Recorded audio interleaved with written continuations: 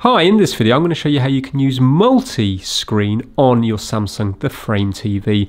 The same process will apply to other Samsung models as well, but you might not have this solar remote control. If so, you just have to go into the settings and find the settings to do it. But on this one, kindly, they've given us a nice button here, this little multi-view button just here.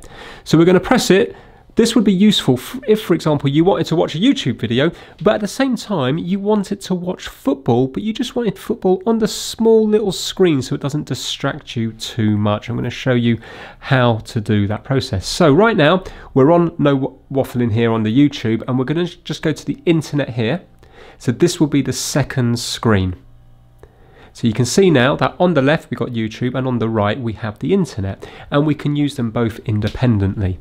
Now if we want to change the sizes, we hit the middle button, and for example we can go to screen size here, and look, we can expand it on this side or we can expand it on that side, so you can have different sizes.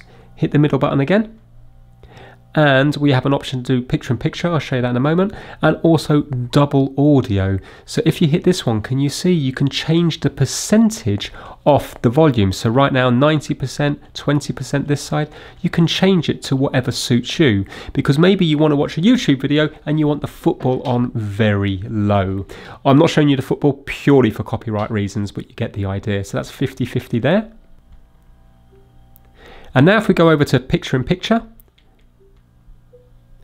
we have the option to choose where we want it on the screen. So you can see now you can have it in one of the corners, and the idea is, again, you're watching YouTube here and you've just got football playing in one of the corners, and that's it there. You can still have your audio, you see 50% up there. So you can have a play around with it and you can choose what you want. If you then want to go back over to the TV, you can just hit this button here and you can go to full screen, and then that will be full screen there. So it's a really useful little feature, and it's nice that you can do all those different options in it as well.